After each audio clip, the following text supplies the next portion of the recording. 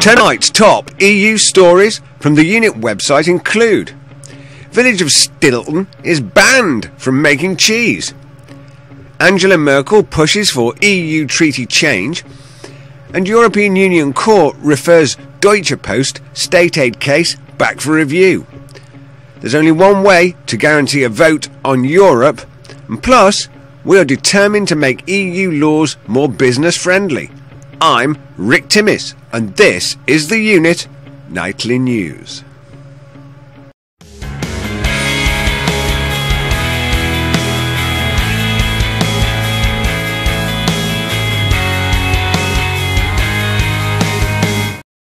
First, from our homepage, the village of Stilton has been banned from making its namesake cheese after EU officials ruled it originated in another part of England.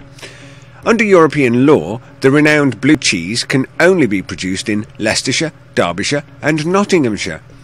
Controversy arose when the Bell's Inn in Stilton, Cambridgeshire, announced it wished to name their own blue-veined cheese after the village, rather than Bell's Blue, which they have been forced to do. The kleptocrats have lost the plot again, I see. What does it matter whether it's called Stilton, Schmilton, Filton, Green or Sky Blue Pink? It's cheese! Cheese! This is nothing more than protectionism. Such legislation is in place to stop others from making a competing product.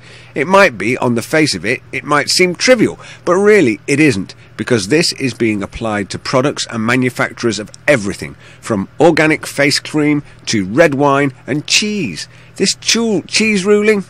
Well, frankly, it stinks.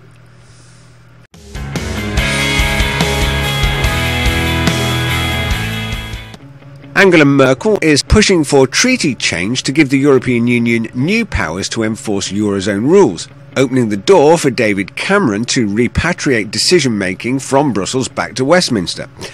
The German Chancellor is pushing for a new European Union blueprint to tidy up a cobweb of Eurozone fiscal rules that have been agreed on a piecemeal basis since the debt crisis first threatened Europe's single currency 3 years ago.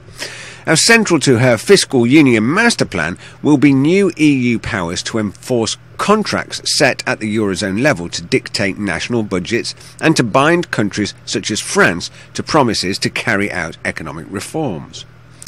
Hang on a minute. Merkel's strategy in this piece is to introduce a new treaty with greater power drawn to the centre, not less. So if Chairman Cameron believes for 1 second that that will result in more power returned to the UK, then he's been at the funny mushrooms again. Look, folks, this is a charade. We're being lied to. Cameron has no intention of bringing back governance to Westminster.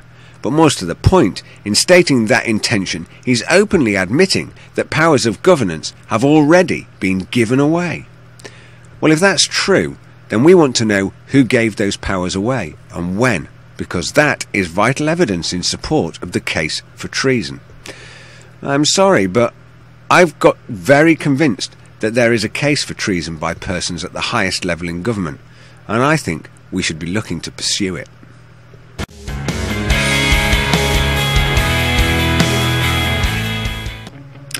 The European Court of Justice said on Thursday it was asking the European Union's second highest court to review its 2011 decision to reject a challenge by Deutsche Post DHL against the reopening of a probe into possible state aid. Deutsche Post, Europe's biggest mail and express delivery company, had tried to have shut down an investigation the EU Commission started in 2007. But the General Court of the EU said in late 2011 that the challenge was inadmissible because the investigation really related to a probe that has been going on for 12 years. So, now you know how and why the UK Post Office got split up, shut down, sold off and privatised. Another brick in the wall to construct the new federal nation-state of Europe. What makes this stick in the throat even further is that UK Parcel Force, the profitable arm of the Post Office, was directly attacked in a price marketing war by DHL. And who are DHL? Well, they're Deutsche Post, who, whilst yet unproven, were also being illegally aided by the state. So let's strip that back to bare facts for a moment. That means that the German and British governments both being challenged by the EU over national infrastructure, reacted in different ways. The UK shut its post office and obeyed the mandate for the dictators in Brussels. But the Germans used it as leverage to carve out a big fat slice of UK national infrastructure for themselves. I'm beginning to see clearly how this war is being waged. It is not on the battlefield that we have lost, it is on the balance sheet.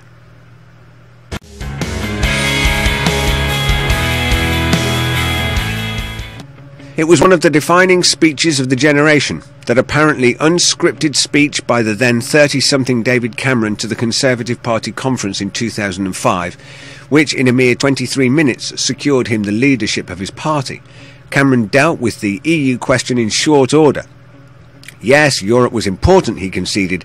It's just that the public really do wish we'd stop banging on about it. But what would Mr. Cameron say today?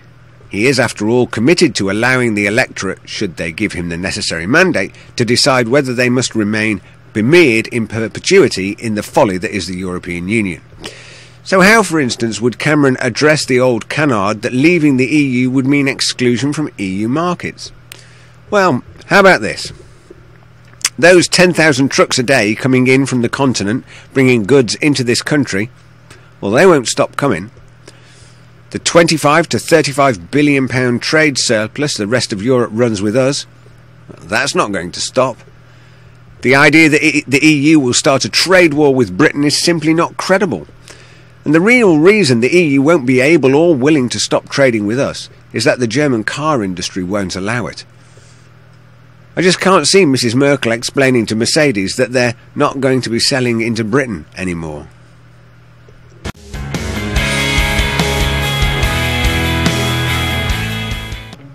With economic opportunities and societal problems cutting across borders, many political solutions must transcend national frontiers. But at present, a lot of people and businesses feel uncomfortable with the European Union, which they suspect generates too much red tape and interferes when it does not have to. We at the European Commission are determined to address these concerns. Right. Well, first off, businesses in Britain don't suspect that the EU generates too much red tape. We're convinced of it. In fact, we're weighed down by it. So much so that this one issue is a key plank of the Federation of Small Businesses. But let's not stop there, however. Next up, we at the Commission. What the hell has it got to do with you 28 retarded appointees who probably never seen the inside of a business in your lives? You are the problem, not the solution, and here's why. As a small group of 28 individuals who are appointed, not elected, you have already subverted the democratic process. In being the originators of legislative direction, you expose yourselves to infiltration and manipulation at the highest levels. Corporations will spend fortunes to misguide your ideas and pervert your thinking. How do I know? Because I have stood and watched them do it. Brussels 2002. I was asked to speak to the European Commission on the use of open source software in business and enterprise, in support of a high-level white paper written on the topic by Rishab Ghosh. In that presentation room were two barristers, one from Microsoft and the other from Sun Microsystems. Their job was simple. It was to counter every statement and misdirect the proceedings. And that, my friends, is how it's done. And the reason it works is because the Commission has higher authority than the Parliament. And that, folks, is why the European Union has, and always will, failed to deliver democratic governance from the people of Europe. It cannot be reformed. If you, and by you I mean the people of Europe, want a single European nation, then by all means build it.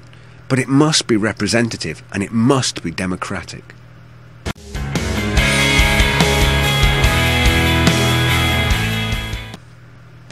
Today in our video library, well, George Haynes wrote to us about some problems he was having searching for us on Google. He wrote, "I'm not particularly a computer expert, but I would like friends to subscribe to the unit on the web. However, I Google that and I do not get you. Please help." Well, George, you're absolutely right, and this is a problem for us. The term "the unit" is just too general for us to appear in the search results. However, here's the best way to get people right to our site using Google or another search engine. if you just tell your friends to search for the unit European Union. This will return our website, www.th-eu-nit, theunit.com, as the #1 result. I hope this helps you, and thank you for helping us spread the word. Now, in today's video library, we have 2 videos for you. What is Erasmus? This first video demonstrates the possibilities that the Erasmus project opens up for young Europeans. And video 2 takes a look at how the European Union is using the Erasmus project to promote its own political agenda. Stuart Agnew, MEP, asks some tough questions in the European Parliament. Now, these 2 pieces highlight the problem that has really surfaced for us here at the unit. We know that the EU is not democratic, and that its structure is the poster child for future tyranny. The Commission exercises way too much power, and the Parliament is completely ineffective. These strategies of politicising the education have been used before, during the coming of the Third Reich. There are some still alive today that remember those times, and for them the similarities are all too clear. Certainly my grandfather-in-law, Frank Beard, lived through those times, and he has said as much to me in the past.